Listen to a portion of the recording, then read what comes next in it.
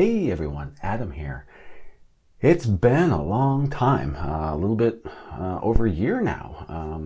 COVID hit and like everyone else out there, I was just trying to navigate raising a family, work life, my wife's job, just everything kind of converging all at once during the pandemic. So things are sort of back to normal now. Kids are at least back in school, so now I kind of have a quiet space or a quiet time to actually record some of these videos. So I wanted to get back into it. Now, just a very quick update. As you already know, this channel has been pretty much moving towards a vlog style channel, I guess, for a while now.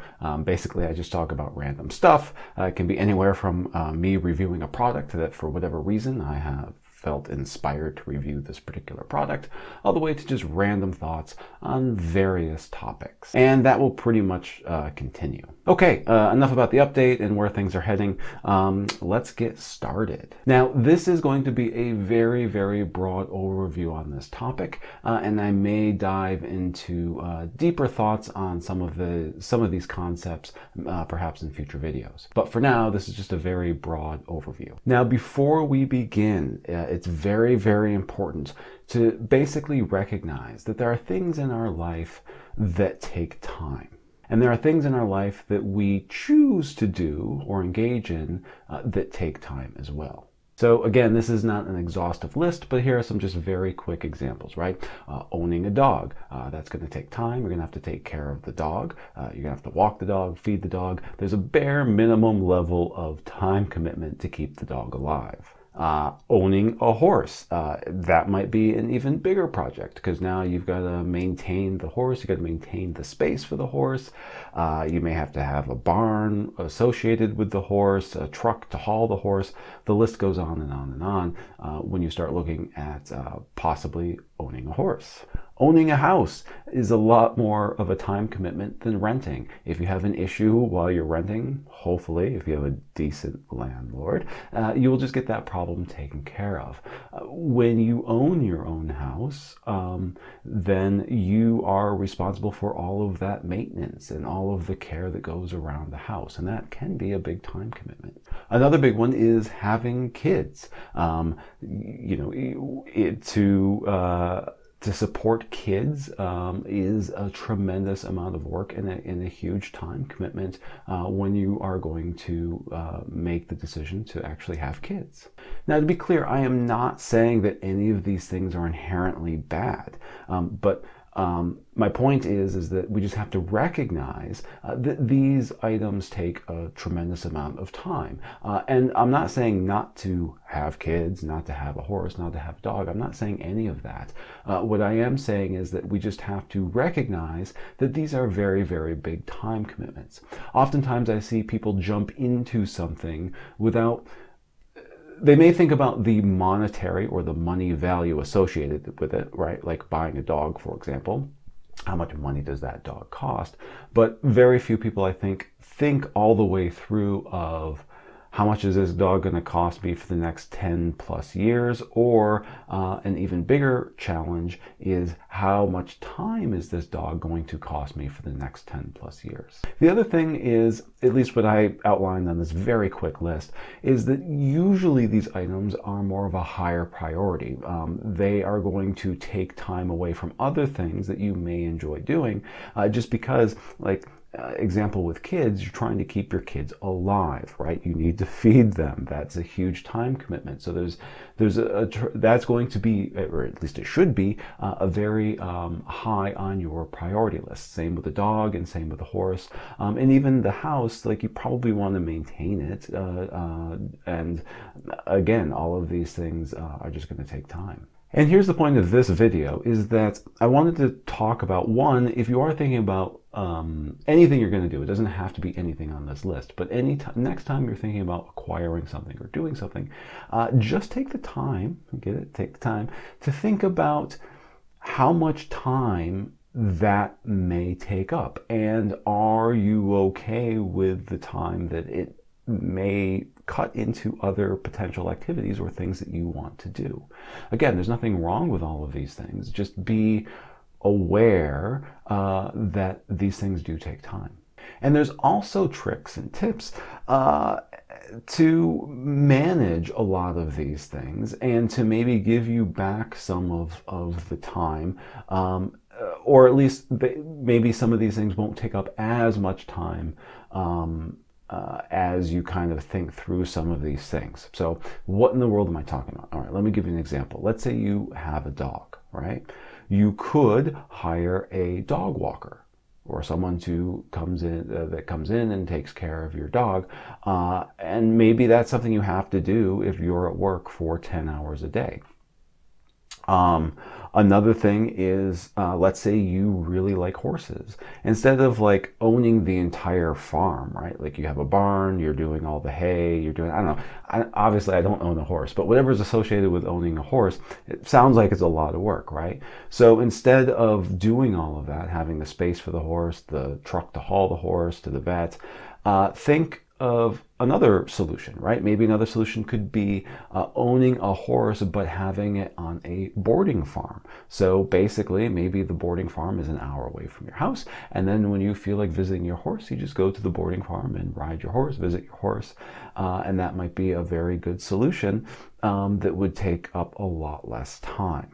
Owning a house, you can hire a contractor to fix things up, right? I mean, a lot of us do this already if the project's way above our scope and our knowledge of how to fix something. But even if something is small to fix, it may be of your interest to actually hire someone to do it if you want, because it may take a lot less time. I'll give you a very quick example. I had a sink where I wanted to reinstall a new faucet, and it looked like a very simple project. I wanted to try to take off the bolts underneath the sink, and they were just kind of rusted on.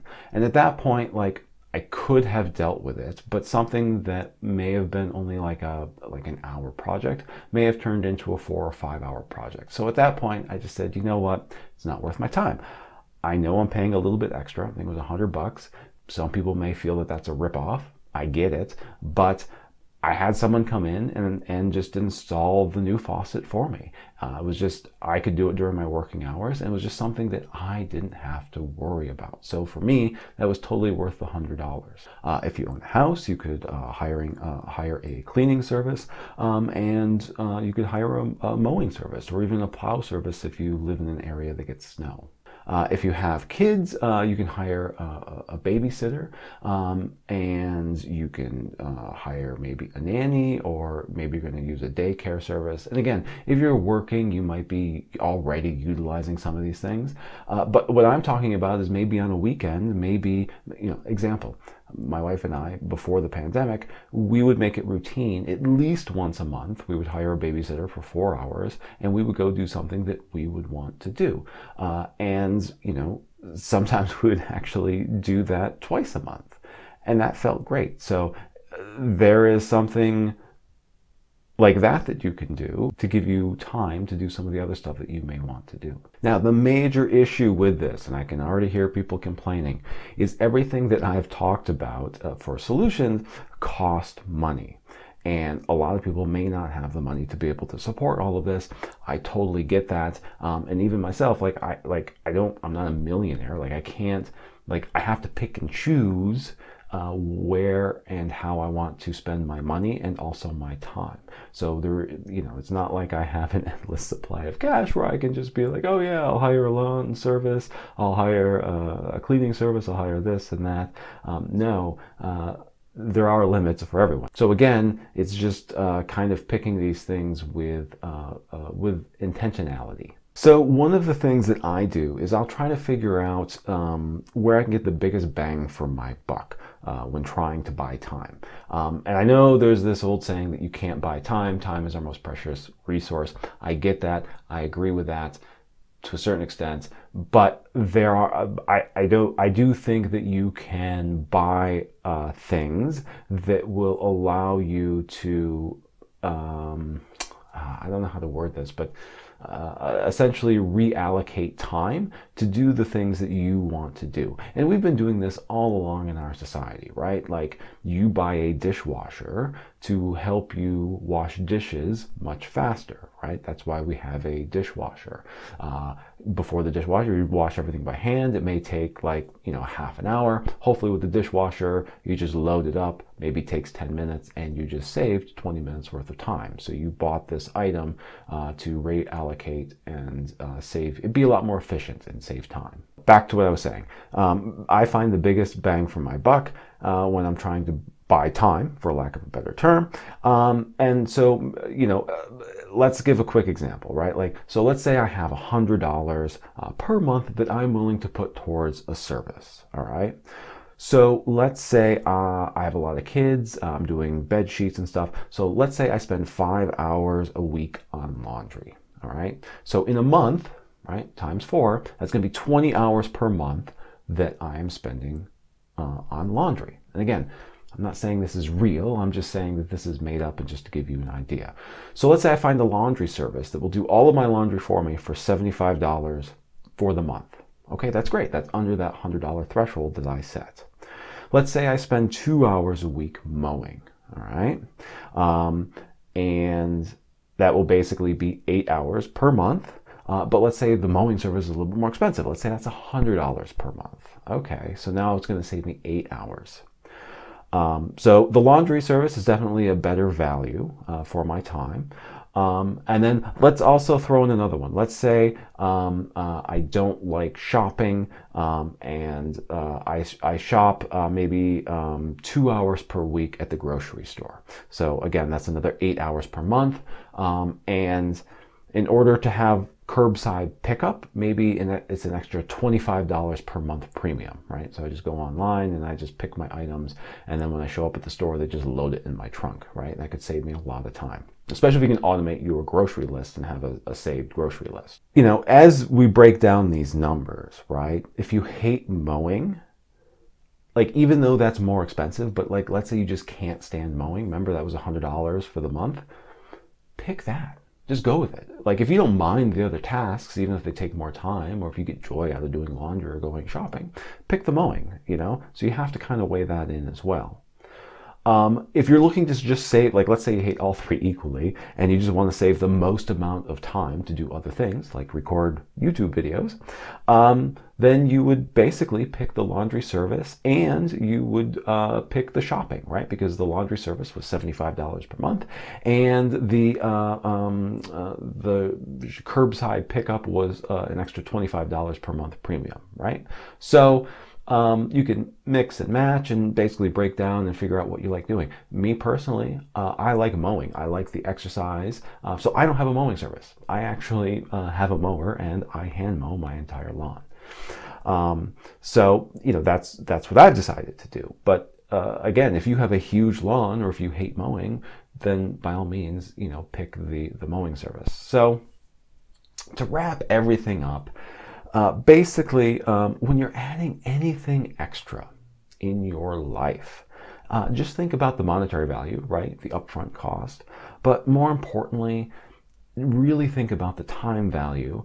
And if the time value is not something that you want to accept, then think of ways of reducing that time value. And more than likely, not always, but more than likely, that may come with an extra monetary value to kind of outsource a lot of these projects, meaning that it's going to cost you a little bit more money to hire or to find solutions for these. Again, not always, but that is, at least the examples I gave in this video, certainly seems to be the case. And I do feel that a lot of people, as I said, really ignore the time component whenever they are looking whenever they are looking at some of these things. And again, if you enjoy it, do it, but just take the time value into consideration. All right, that's it. I'm starting to get rambly and repeating myself, so I'm going to end it here. As always, thanks for watching, and I hope you found this helpful.